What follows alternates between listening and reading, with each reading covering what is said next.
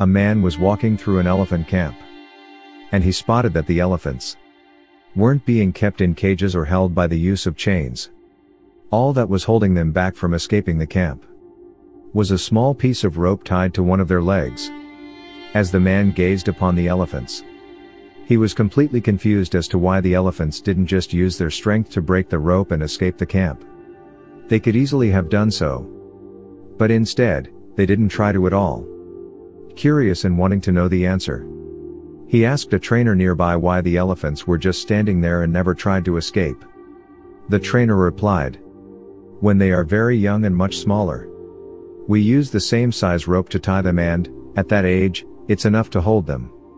As they grow up, they are conditioned to believe they cannot break away. They believe the rope can still hold them, so they never try to break free." The only reason that the elephants weren't breaking free and escaping from the camp was that over time they adopted the belief that it just wasn't possible. So what is the moral of the story? No matter how much the world tries to hold you back, always continue with the belief that what you want to achieve is possible. Believing you can become successful is the most important step in actually achieving it. Especially on doing this CROWD1 business. If you don't believe in yourself, then you'll experience poor decision on your life. Always remember, success starts from your mind. If you find this inspirational short story help you, make sure to share this to your social media account. Starting today,